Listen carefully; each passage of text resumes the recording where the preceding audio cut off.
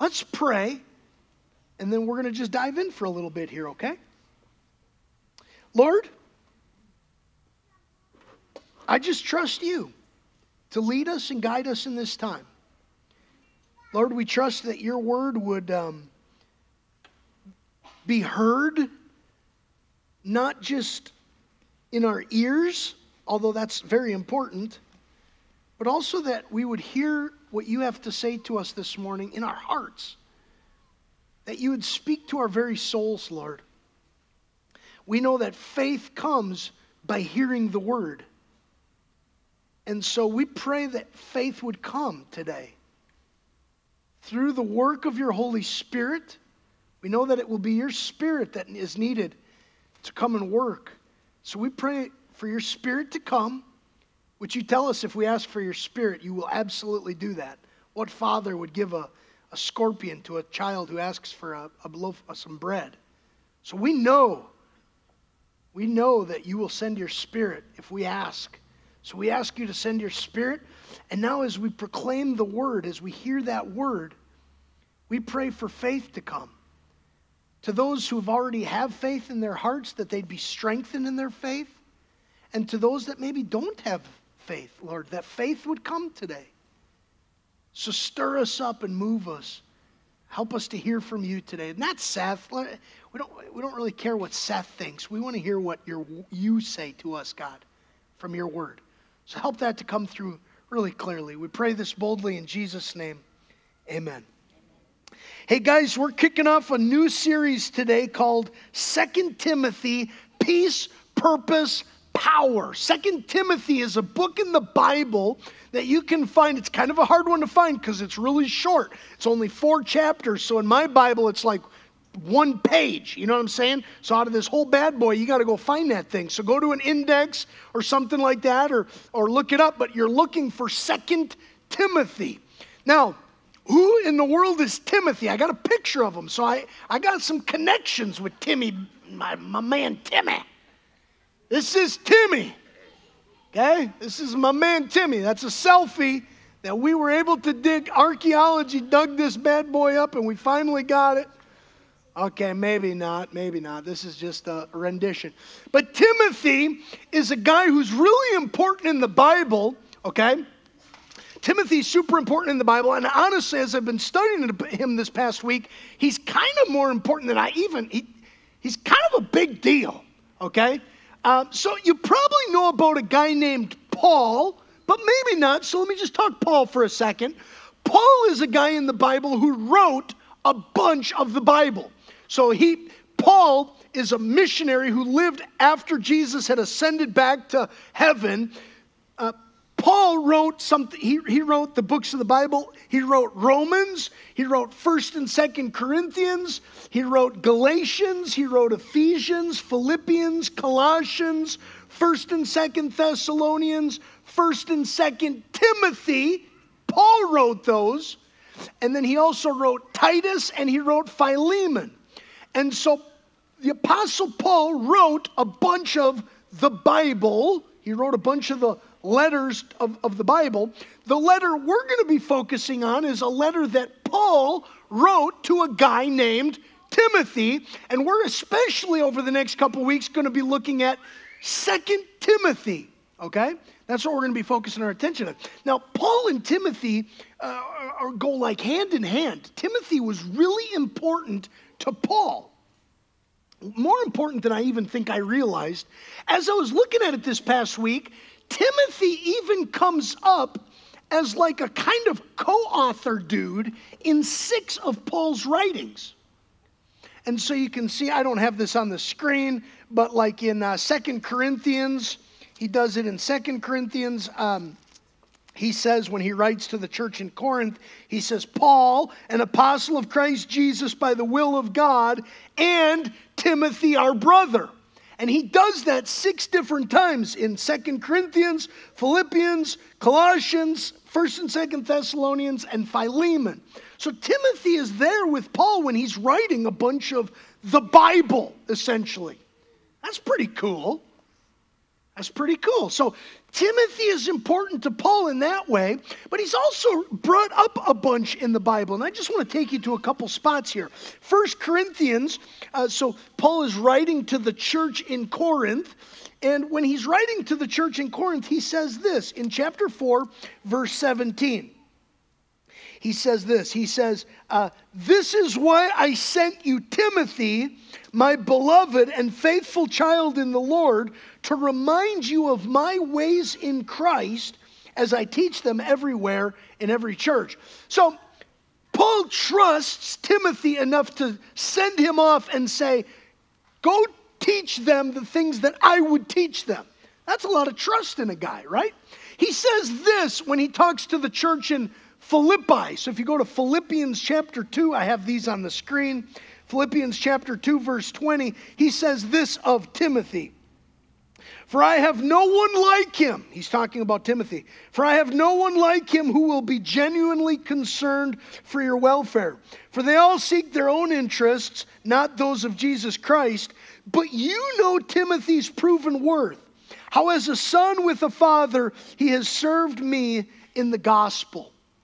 And that's a lot to be said from Paul, who's talking about Timothy there. Timothy first comes up in Acts chapter 16.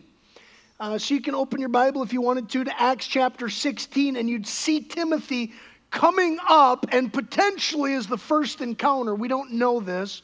Paul had actually been to Lystra, which is where Timothy was from, on his first missionary journey. In Acts chapter 16, this is Paul's second missionary journey.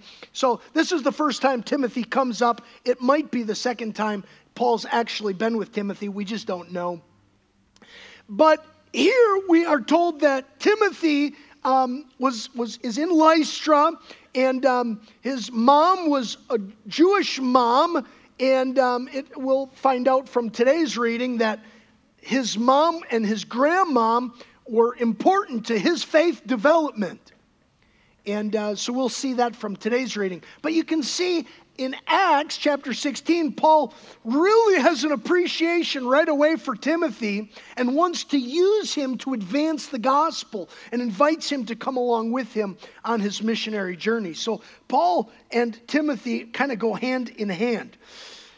After Paul dies, Timothy leads another 30 plus years of life and is eventually what appears from tradition we see to be martyred in around 97 AD. And is killed as like an 80-year-old something maybe man. That's the life of Timothy. What I wanted to do is just kind of highlight that a little bit to try to show you how important Timothy really is to Paul. So important that Paul would even spend time to write a letter, 1 Timothy, and then a second letter, 2 Timothy, to this fellow overseer, pastor, as they're proclaiming the gospel all over the Roman Empire. So we're going to be looking at 2 Timothy, and what I want to first note to you is that this is the last letter that Paul writes that we're aware of. And Paul is in prison in this letter. Paul is in prison. And I think this is really important to reading this letter, Paul actually senses he's going to probably be killed soon. And this comes up in 2 Timothy chapter 4, verse 6. This is what he says to Timothy. For I am already being poured out as a drink offering, and the time for my departure has come. I have fought the good fight. I have finished the race. I have kept the faith. Henceforth there is laid up for me the crown of righteousness, which the Lord, the righteous judge, will award to me on that day. And not only to me, but also to all who have loved his appearing. Paul is sensing he's going to be killed soon. Now that's important for us because as you read that kind of letter, knowing that information now, it triggers for us that, man, I mean, you know, if you showed me a letter that you wrote someday, you know, or you wrote a while back, I'd probably be like, okay, cool, that's fine. But if I was told this is the last letter you ever wrote, I'd probably look at, and you knew this was coming up to be your last letter, I'd be kind of looking at that with a different lens. I'd be looking at that like, what did they say? I'm kind of curious. We need to enter into 2 Timothy a bit curious, thinking that Paul senses this might be his last letter he ever writes. What's he going to say? I mean, Paul's an incredible missionary of the gospel. And we care so much about what he says in Romans, and we care so much about what he says in the Corinthian church and all over the place. What's he going to say, like the last thing he says? And that's kind of what caught my attention for this being our series in the next couple of weeks. We're coming out, and I want to share with you how this series kind of came to be. Just fast. And then I'm going to get into the teaching today, okay? First of all, I'd simply say this. We're coming out of Easter. Easter's a big deal. Christ is risen, right? He is risen indeed. Hallelujah. Like we celebrate this week after week after week. But coming off of Easter, I wanted to come out with a series, like come out with a bang. But I'll be honest with you, I've been struggling with where to go, with what to get you. And so last week when David preached, and I told him, I said, David, just preach whatever's on your heart. Just preach wherever God's leading you. When he preached peace, purpose, and power coming out of John chapter 20, that hit me. And sometimes when you just don't know what to do, I'm going to encourage you with something. I'd encourage you when you just feel I don't know where to go, God. I don't know what to do. Connect yourself up with somebody you trust. And get fed by the stuff that's feeding them. So I'll be honest with you, I kind of connected myself up a little bit with David this past week. And because here's the deal, 2 Timothy, peace, purpose, power, that's not necessary. See, a lot of people would actually be mad at me. They're like, wait a second, 2 Timothy's not about peace, purpose, and power. No, I get it. But here's what I got the sense of. I got the sense we were supposed to do 2 Timothy, and I got the sense that something was connected to peace, purpose, and power. And I'm not saying that, I just sense there's going to be like 2 series in one. Holy cow. That's like double dipping. You ever do the double dipping classes when you're in college or something like that? You take one, you get 2 credits for boom, boom, boom. You're going to get to double dip the next couple of weeks. We're going to get like 2 series in one. So I'm kind of excited about it. There's 4 chapters in here of awesomeness. I mean, I've read through it now this past week, and I'm just like, this is going to change somebody's entire life. It's going to change their entire life. So that's the setup to the series. Let's dive in. All I'm going to do today is read a little bit and then talk a little bit. Read a little bit, talk a little bit. And I'm going to kind of keep moving today. There are 3 quick points. Here it is. Let's read. 2 Timothy chapter 1, verse 1. Paul, an apostle of Christ Jesus by the will of God, according to the promise of the life that is in Christ Jesus, to Timothy, my beloved child. I mean, he really sees himself as a mentor here. Grace, mercy, and peace. I'm going to see that word. Grace, mercy, and peace from God the Father and Jesus Christ our Lord. Remember, Paul's sitting in prison writing this. And he's probably going to die soon, and he senses that. This is not Paul sitting in a hot tub smoking a cigar. He's in a prison cell, and he's able to say something like, grace, mercy, and peace to you.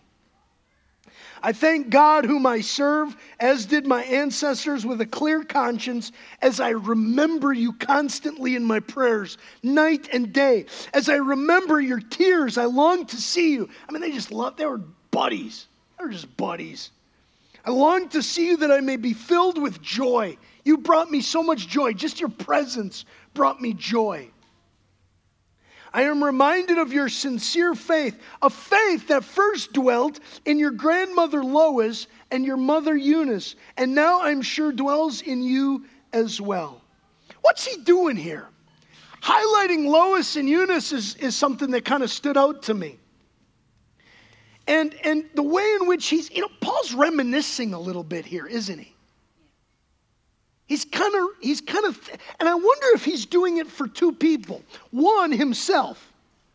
You ever been in such a tight spot, you're just in a rough spot that you just got to kind of stop and remember some of those other days? I long for that joy that I had when me and you were together. And remember that time when we were doing that? Remember that? How cool that was? He's just doing some reminiscing. But he's also bringing some encouragement to Timothy. I mean, remember, guys, they're in the throes of the Roman Empire.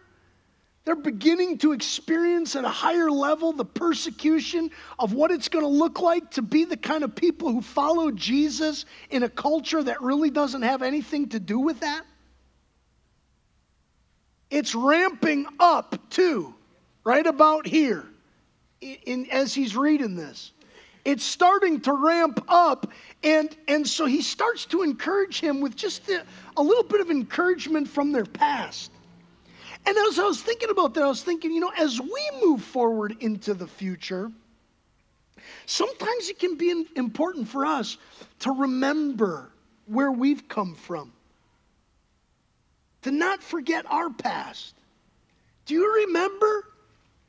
Do you remember that person who really impacted you in a powerful way 10 years ago?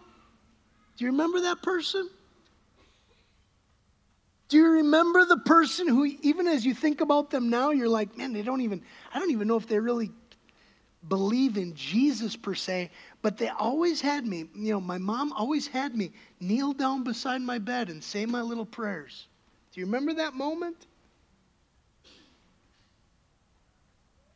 Do you remember the person who unpacked for you the stories, some of the stories of the Bible? Maybe it was a Sunday school teacher, or maybe you went to Awana's or something like that, Wednesday nights.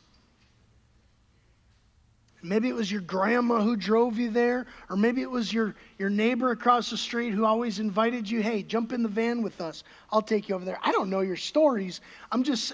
When you think back to those people who impacted you in some of the earliest days of your faith walk, don't forget those moments.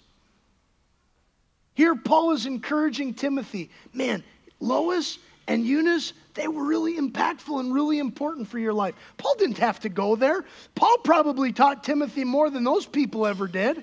Paul could have just went on and on and on about all the stuff that he's been teaching them these past years as they've been missionaries together. No, he grounds the encouragement in, do you remember back when your mom used to do what she did with you?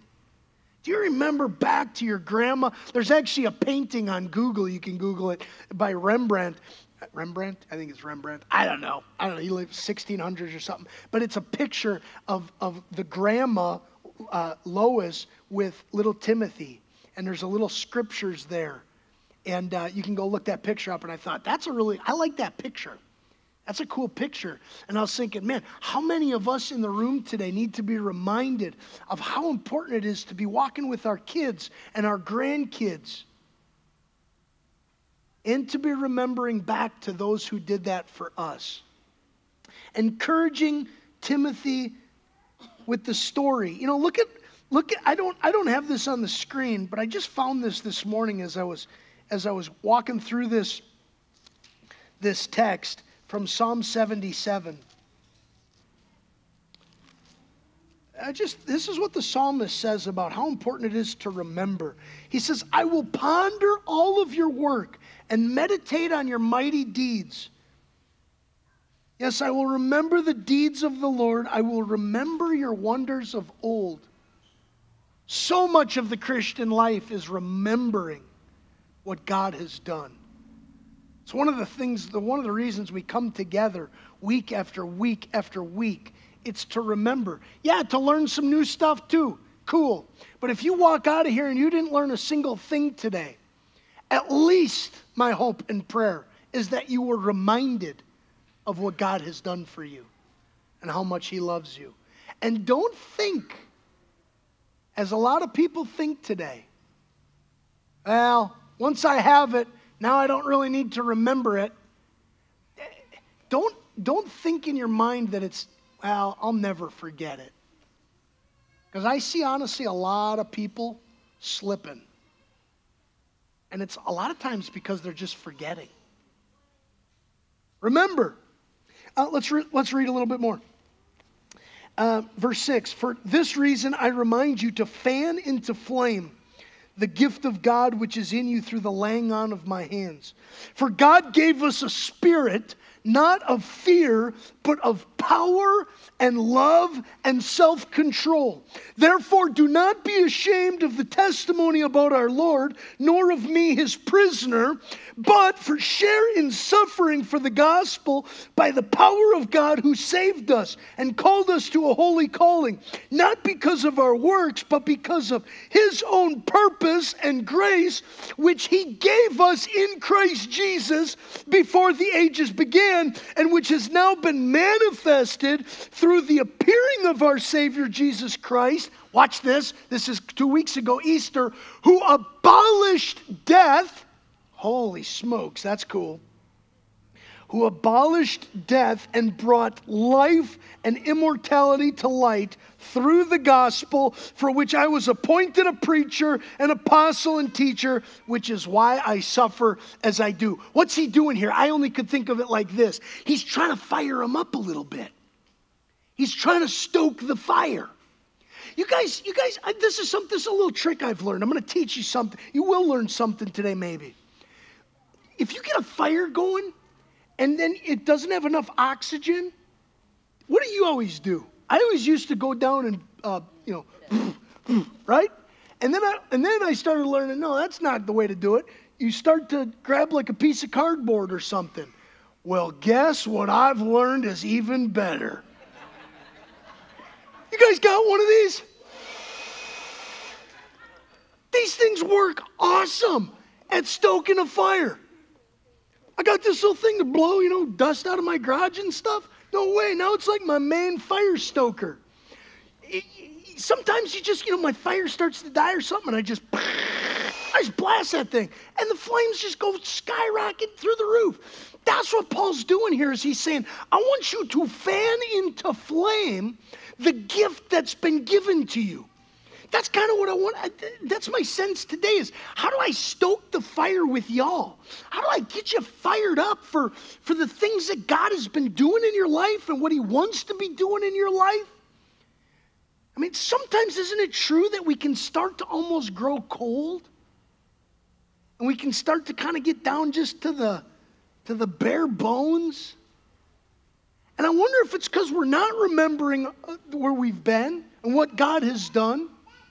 And if we're not really entering into the purposes that he has for us. Look at what he grounds some of these things in. He grounds this fire yourself up. He grounds it in power, love, self-control, a Savior who saved you, grace, purpose. He uses the word purpose. There's actually purpose to your life. This is where David's message, peace, purpose, power, I'm seeing the connections to some of this stuff. And he grounds this idea of fan into flame the gift that's been given to you.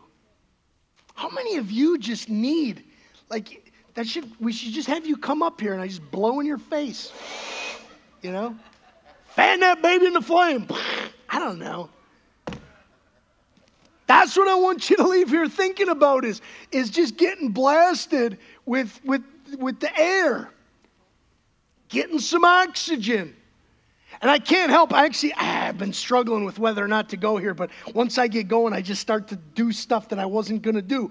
2 Timothy chapter 3. Now, this is not a direct, I'm making more of a preaching move than the actual text is not doing this. But listen, chapter 3, verse 16, all scripture is breathed out by God and is profitable for teaching, for reproof, for correction, and for training in righteousness. Some of you, to get fired back up, need to get in the Word of God again and be hearing the voice of the shepherd who wants to work through that, breathing on the Word of God. Again, I'm making some moves there that the text isn't telling me to do.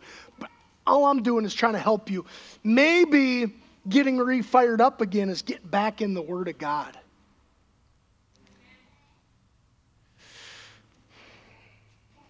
It's grounded in what Jesus has done for us. Jesus has gone to the cross. Jesus abolished death, Paul says in our text today. He abolished death. He's given life. we'll just stick with the text. He actually does a lot of different things with the cross, his death and resurrection from the dead. But in this text, it's telling us he abolishes death, so we don't even have to fear death itself. And then in his resurrection from the dead, which is what we celebrated 2 weeks ago, Easter Sunday, he rises from the dead victoriously. He's abolishing death and giving you life. And he promises that for every single person in the room. And so the person who doesn't feel like they have a connection with Jesus yet, do you know what that can look like? It can look like today you trusting in him as your Savior, which means you even have to need a Savior, which our culture, I'm just telling you right now, our culture teaches you you don't need a Savior. Our culture teaches you to just look inside of yourself and try to find the little magic swirly thing or something that the Disney movies teach us. And once you find that, let that baby just out and be who you're going to let it go, you know, all that. And the Word of God says it different. The Word of God says, no, it's going to come from outside to you. Faith comes through hearing the Word.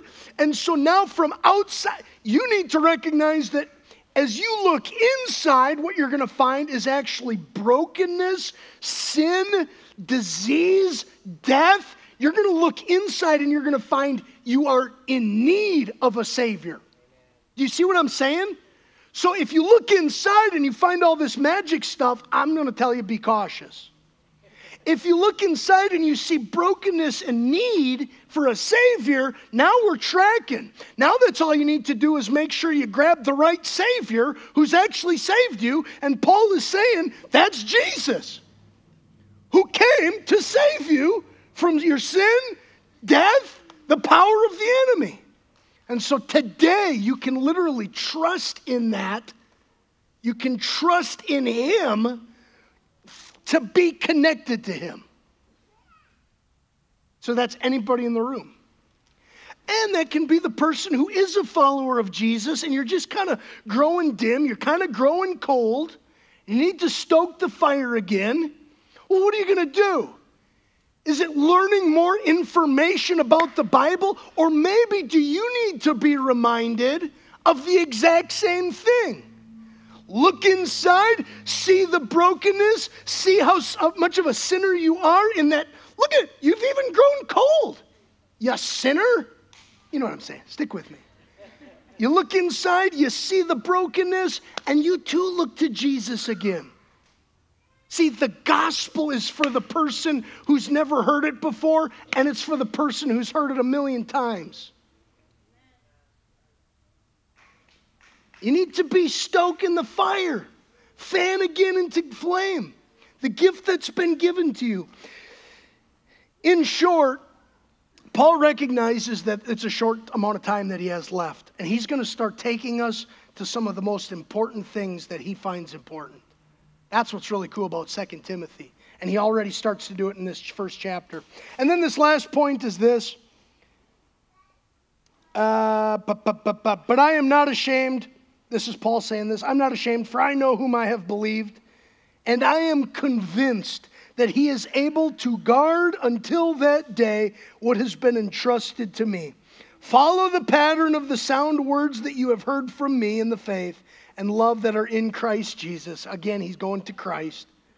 By the Holy Spirit who dwells within us, guard the good deposit entrusted to you. That's interesting because the pronouns shift from us stuff in verses like 8 through 10-ish. And then in verse 11, he starts to move to I statements. And so my last point that I wanted to share with you today is simply this. Paul is revealing to Timothy his own example. So as he's trying to fire up Timothy, he ends this particular point here with this thought, I'm all in. I'm all in, Paul is saying. Like, I believe this all the way. To the point that I'm probably going to die for this. And Paul wants to encourage Timothy with that thought, that he is all in. And really my questions are two coming out of this to share with you. First question, are you all in, and have you been that for somebody else? Do other people know that you're all in? Do other people even know that? When people look at your life, your friends, people around you, when people look at your life, do they look at you and think of you as somebody who's all in? Or do they look at you as somebody who believes in God so I don't have to go to hell one day?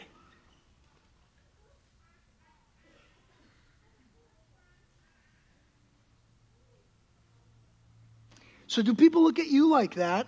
And I'm just pushing you. I'm just challenging you a little bit. And then second of all, who is that person for you? Who is that person as you look at them that you're just like, man, that person is all in. And I want to be kind of close to that person enough so that I can receive encouragement from that person. Because Paul recognizes, Paul's not trying to brag here. He's just saying, I'm all in to the point I'm literally in prison. I'm probably going to die for my faith. And I don't have much more than I get to say to you. But I do want to tell you that I want you to follow the pattern that I have set for you. I want you to follow me as I'm following Christ. I want you to know that I am convinced of these things, that I have believed in Jesus as my Savior. I want you to recognize that I am convinced that the Holy Spirit dwells in us, and we're going to guard that. We're going to guard it with everything we have, and I'm never going to let go of that. Man, the encouragement that would bring to somebody. Because here's the deal. When I think about the people in my life who are all in, and I look at them and I'm like, they're all in. They're massively important to me. Massively important. They are, let me say it like this, because this makes sense to me. This isn't in my notes, so I always get nervous when I don't say stuff not in my notes. They are the kind of people in my life where if they called me on the phone right now, let's take my dad. If my dad called me right now and said, hey, I want to let you know that I have cancer and I'm dying.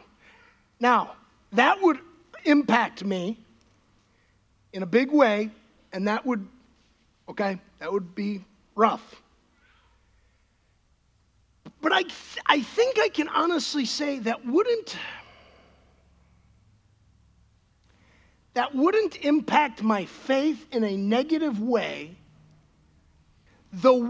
follow me here for a second, the way it would if he called me and said, hey, Seth, you know how I taught you about Jesus at the dinner table all those years, and how we did family devotions every night, and you know how I've been a lumber salesman and I've been taken very serious.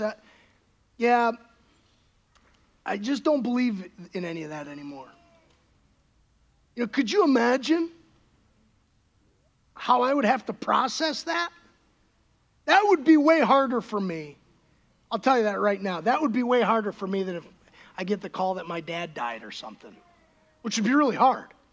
My simple point is, I look at someone like my dad or siblings or people in my life who I'm just like, they are all in, all the way. And that impacts me. That encourages me. That in some ways, it strengthens me. You kind of go arm in arm with some people. We need those kind of people in our lives, guys. Paul is that for Timothy. Timothy has been that for Paul. Are we that for each other? Or are we actually showing people that what we believe is something like, we basically are deists? Is that what we're actually showing people in our lives? And by a deist, I just mean, I kind of believe in a God who's floating around out there. I think the best term, because I see this in the Christian church in the West, is, and I've taught this before, moralistic, therapeutic deism. which is what a lot of people are. They think that to be in heaven someday, it's all about morality.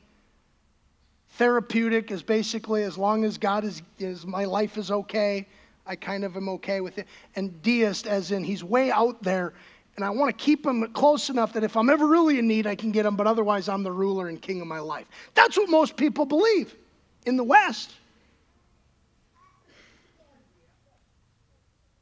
Is that what we're showing people?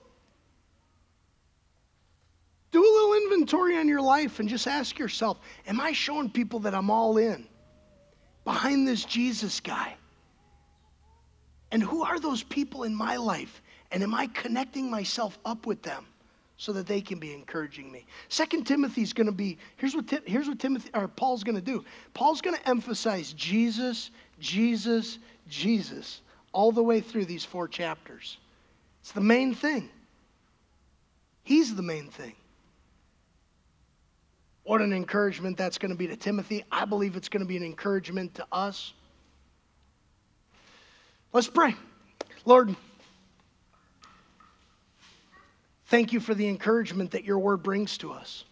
This encouragement of your Spirit's work and activity in our lives through your word. I thank you, God, that your word is living and active, so much so that we can literally take a word that was given to Timothy from Paul and apply it to our lives and see and hear you talking to us through those same words. That blows my mind. And I just thank you, God, that your word is like that. It literally speaks to us. So this chapter 1, or most of chapter 1 here, as we hear it today, and as maybe we read it a couple more times this week, may it speak to our hearts, God. May it speak to our lives. Holy Spirit, come and flow. Flood us with your presence. Do that work in us that only you can do. Move us to the next steps that you'd have us take, Lord. Maybe it's to take a step towards baptism. Maybe it's a step towards taking cookies to a next door neighbor. Maybe it's a step towards just spending some time in your word this week. Or maybe it's a step in the direction of whatever. Whatever the way in which you're speaking to us, give us the courage, God, to walk in that this next week. Lord, we love you. We thank you for being our God. And we pray this all in Jesus' name. Amen.